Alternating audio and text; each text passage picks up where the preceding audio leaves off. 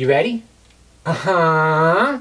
Okay. Another property of our algebra system is the associative property. This is where we're actually grouping them. They're associations, our circle of trust. How's this go? It's the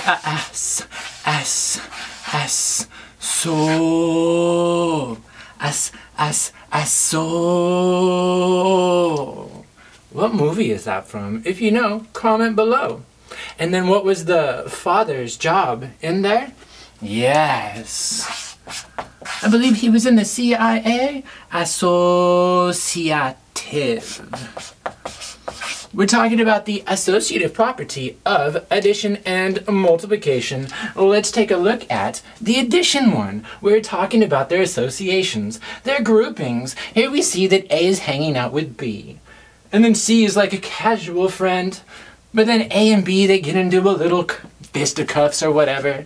So now A is on the outskirts, and now B and C kick it. Yeah. Oh, I see. What are we talking about? If we had something like 2 plus 3 plus 5, we want to know whether or not that's going to be the same as 2 plus, wait for it, 3 plus 5.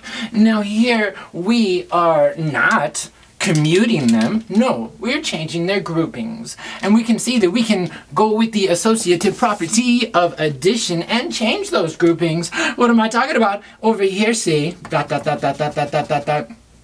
plus 3 is 5, plus 5. Well, that's going to be 10. Then, over here we have 2 plus, wait, 8. Yes, because 3 and 5 is 8, and then 2 and 8 is also 10. And then we see that here we get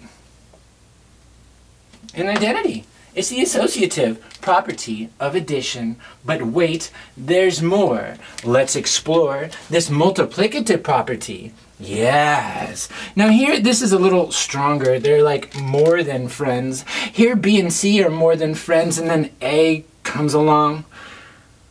I'm not going with the rest of that analogy. Let's just go with an example here. See, if I had 2 times 3 times 5. Now here, I didn't write that dot, but it's implied that it's multiplication. And then, here this is 2 times 3 times 5. We just changed the groupings in our multiplication, and here we go.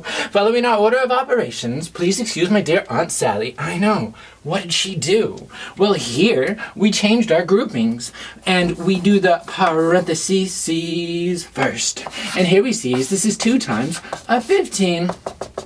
2 times 15 is 30. Now I know this is not a rigorous proof, but this is an example of the associative property working for multiplication. And then over here, this is 6 times 5.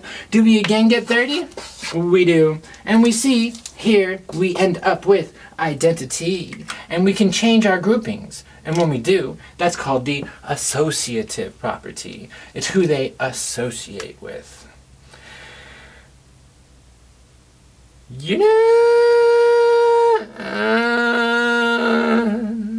for those of you guys transcribing, I'm saying you're done. A box and a flower. One more. A box and a flower.